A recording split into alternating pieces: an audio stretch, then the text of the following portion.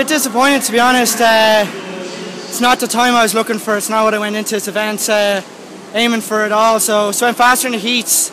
I was looking for a bit of a better performance, being honest. Like, training's been going really well.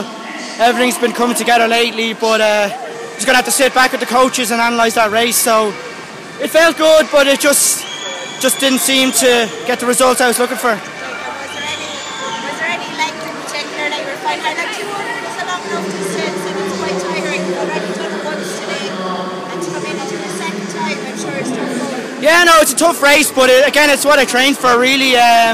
So like it's a good time. It's probably the second fastest time I've swam this year. So we'll definitely be going back to training and building on it and looking where we can improve. I'll sit down with the coaches now in the next 20 minutes and see what the areas I could work on. But just a bit disappointed with that swim, to be honest. Okay, well, you still have a lot of left in the week. So what else are you looking forward to? Yeah, I've only begun really. So I had the 50 backstroke, 50 freestyle, and the 100 meters freestyle. So particularly in the 100, I'm pretty strong at that event as well. So I'll be aiming for finals and hopefully a personal best as well.